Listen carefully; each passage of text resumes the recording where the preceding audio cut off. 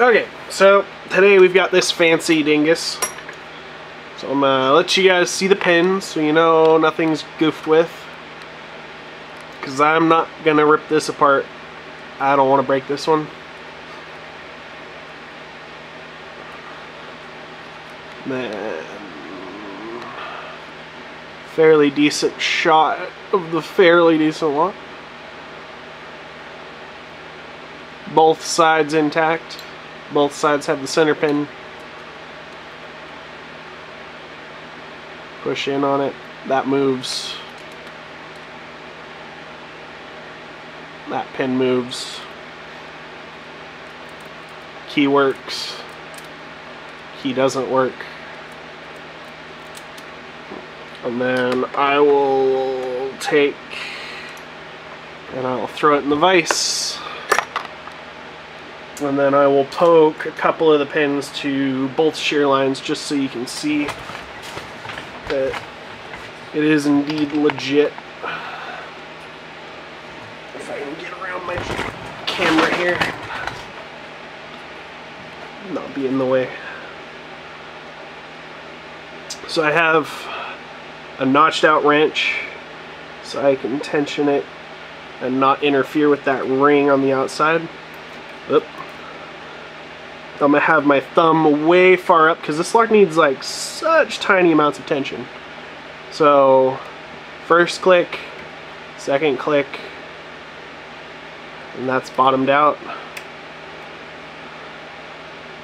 First click, second click. So there's two shear lines in it.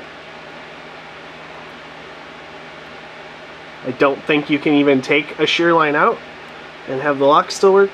But just in case people are questioning it. So there's springy on one. This lock's an absolute pain in the ass. Springy 2, 3, 4 doesn't set yet, 5. This pin never really goes springy, so you gotta guess. And kind of play with the tensioner a little bit and see what you can get out of it.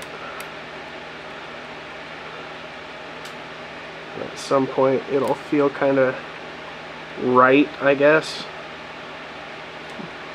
And that one goes springy. And it's all just play from here. Pin 2, 3. As things pop up and things get caught in grooves, you just kind of slowly find the binding order for everything.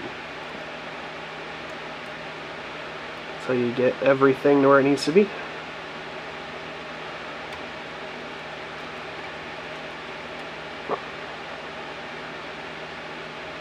Oops. So a little bit of spring.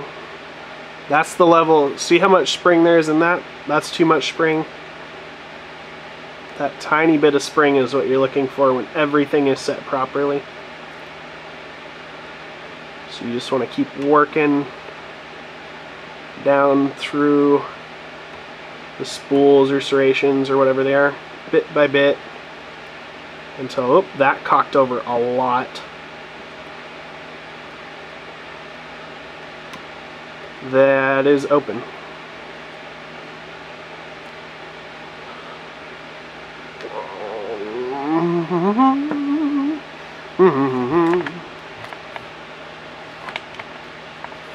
So that's actually a really good time. So it is open. I don't want to turn it too far because that's what people say would break it.